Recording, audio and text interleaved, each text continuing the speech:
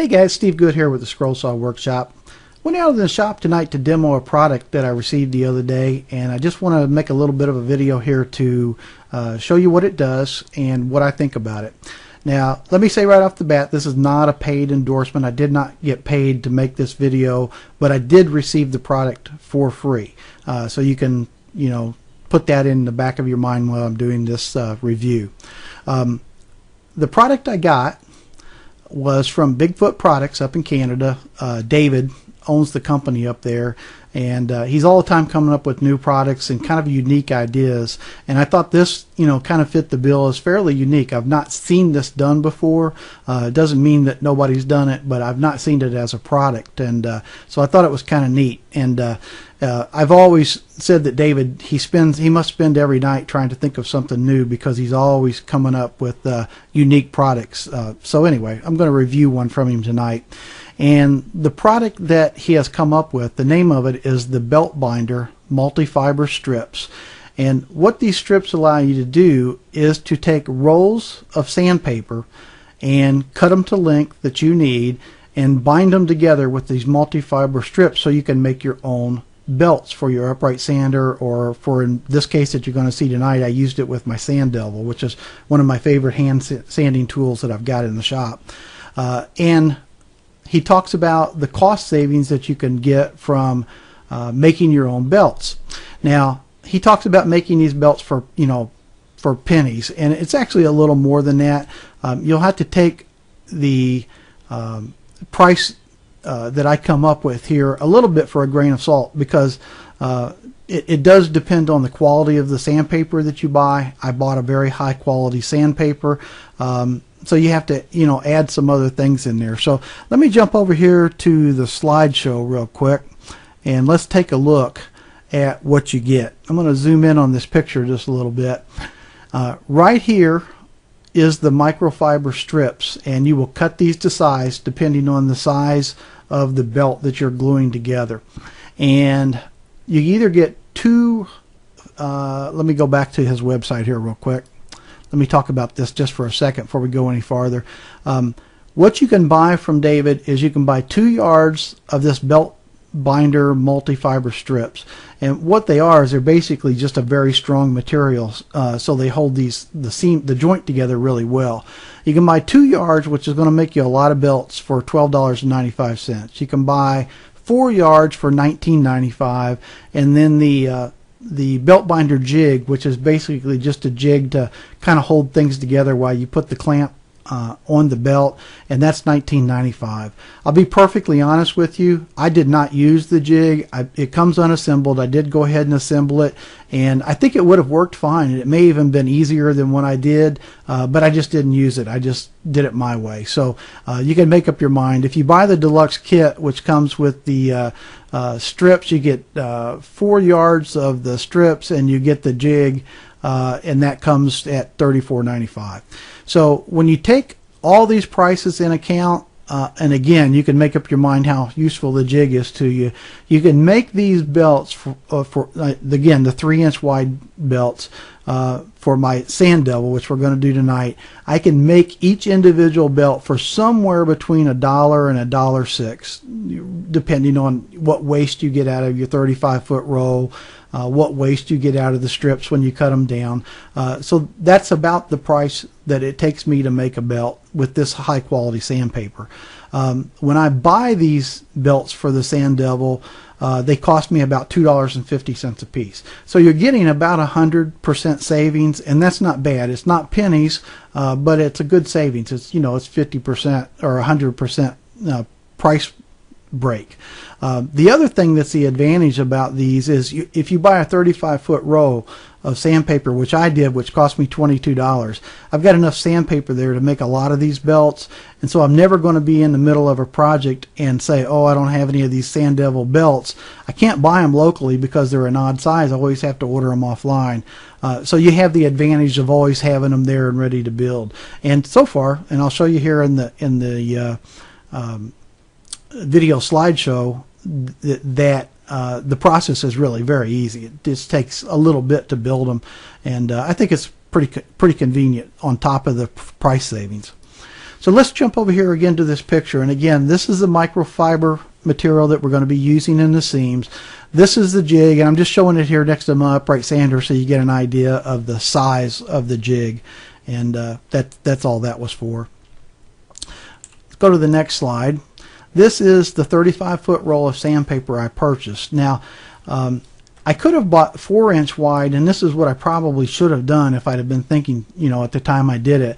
I could have bought 4-inch wide sandpaper, and I could have made belts for my 4-inch upright sander, and then when I got ready to make them for my 3-inch wide sand devil, I could have just cut a strip off of it, off the side and cut it down to 3 inches. At the time, I didn't think that through very well, but it would have been a better savings for me. Another thing to consider is sometimes when you buy the pre-made belts, they come in a box of 4 or 6, and you may buy a box that has multiple different grits of sandpaper in it. When you're doing this, you're basically going to buy one grit. So you want to make up your mind whether it's very important for you to have multiple grits of your belt. For me personally, when I use my upright sander, I'm almost always using 120 grit, and when I use my sand devil, I either have 80 or 120 in it also. So for me personally, buying a 4-inch wide roll of 35 foot of 120 grit sandpaper, I would be fine, because I never change those grits on either of those devices. The sanding that I do, the more detailed sanding I do, by hand with just flat sheets of sandpaper usually. Again, this is the front end of the belt that I'm going to be replacing on my sand devil, and this is the jig. And this is the sand devil. Now the sand devil I've reviewed before here on the Scrollsaw workshop, and it is absolutely my favorite hand sander that I've ever owned. And what it allows you to do is, this is a release clamp right here. You put these belts on, then you clamp it down, and you get a nice tight fit of the belt. And the thing that's so nice about it is I've got all these different contours that I can use. I can use this edge, I can use this contour, I can use this small contour here, this one right here, or of course the flat side. Another thing I'm able to do is to take this sandpaper, loosen this clamp, slide the sandpaper off the edge of the jig a little bit, and you can get into some very fine corners and stuff with that. So again, I've done a review of this before, so I won't get into that too much more. But it's a great tool. It's my favorite sanding tool. I go to this on almost every large project that I make in the shop. Now, what I decided I needed to do was figure out the exact length of this belt. I know it's 3 inches wide, but I wasn't absolutely sure what the length was. So I've got this used up piece of sandpaper here, and I decided to take it off of the sand devil and then actually cut it so I could lay it out flat and take a yardstick and measure it. And it ended up being 21 and 1/16 or 21 and 1/32 of an inch long. So that's how long I needed to cut the piece of sandpaper off my roll. So that worked out very well.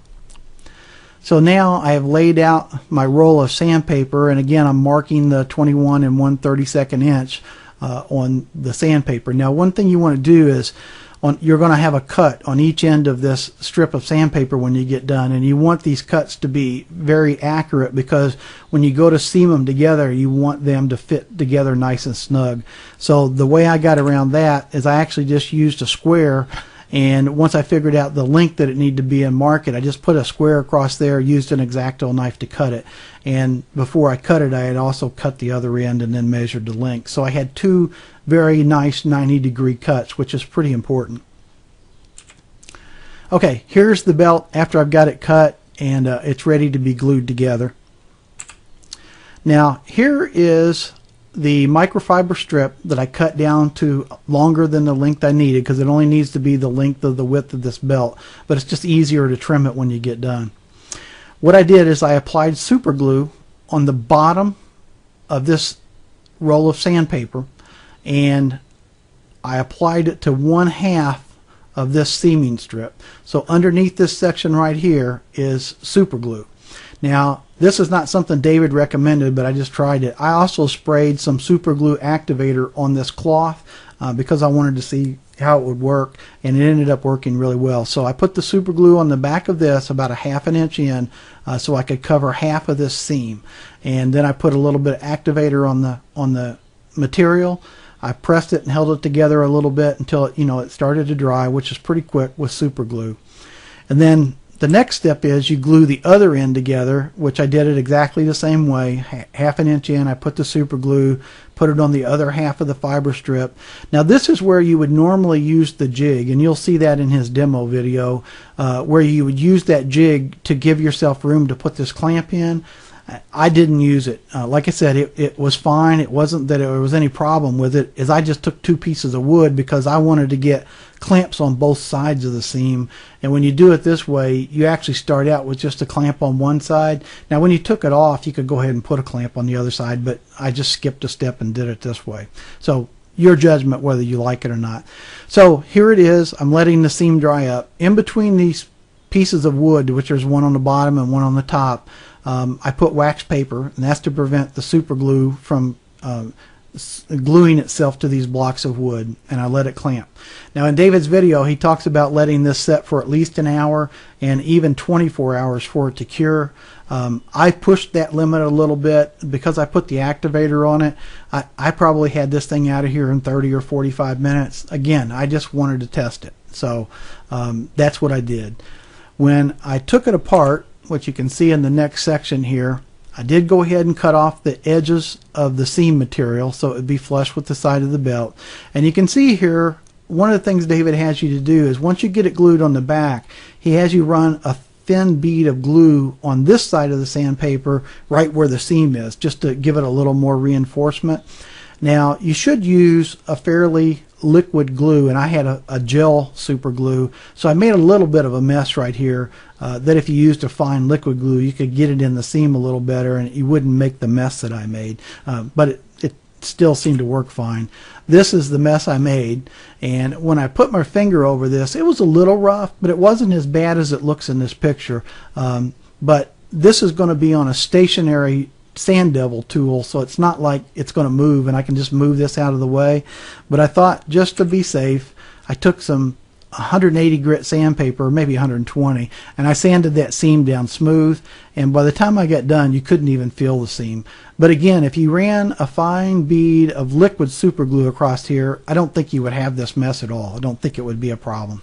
Might be wrong, but I don't think it would be. To test this thing, when I got it out and had let it dry for, like I said, only an hour, I decided I would pull on it pretty hard, and if I broke it, I broke it. I've got plenty more sandpaper to make more.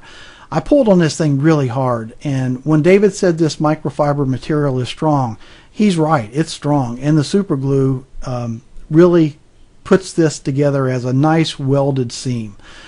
Just to give it kind of a long-term test, I went ahead and hung a 5-pound block of wood from this belt hanging from a board, and it's been hanging now for about 3 or 4 hours, and this joint's not going to break.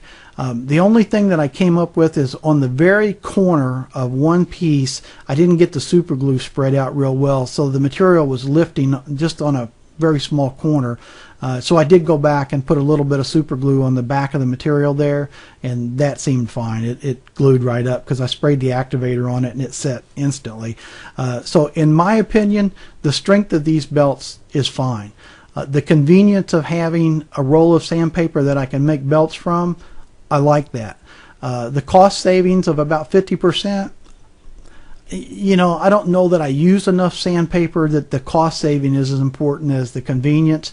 And again, you have to make up your mind whether that making the belts is a convenience to you or whether spending the extra money and buying them is a convenience. Like I said earlier, for me, just having it there, knowing I can make a belt when I'm in the middle of a project at 3 o'clock in the morning and I don't have another belt handy, I can just make one. I should have bought the larger belt and cut these down to size for the smaller Sand Devil, so I'll know that the next time, because I am going to buy a 4-foot roll of sandpaper now to make belts for my upright sander. The problem is, now that I have this 3-inch wide roll, I'll probably never use the 4-inch for this. I'll just make them out of this. So up front, if you know that, you might want to consider buying just the larger width and cutting it down. Of course, if you do cut it down, you're going to have to come up with a fairly easy way to make a straight cut. And I would just lay a yardstick over it, metal yardstick, and use the X-Acto knife to cut down the length of it after you cut it to length. So I don't think that's a problem. That is the slideshow that I've got of this product. Again, you can go to David's site at bigfootproducts.ca, or you can just do a Google search for Bigfoot products and you'll find it. Again, the price is $34.95 for the deluxe kit, $12.95 for the 2 yards, and $4.95 for $19.95 for the 4 yards. And this is not a bad deal. You will get your money back out of this after you have made a few belts. So, you know, it won't take that many belts, especially if you go with the $12.95 for the 2 yards. You're going to get that money back pretty quick. So I hope that's a little bit of a helpful review for you if you decide to take a look at this product, and we'll test it over the next several months here in the shop, and maybe 6 months from now I'll come back and give you a little better idea of the durability of it. Right now I don't see a problem with the durability, but again, it's something you might have to use for a while to know for sure. I'm Steve Good. Thanks for being here with me at the Scrollsaw Workshop, and we'll see you next time.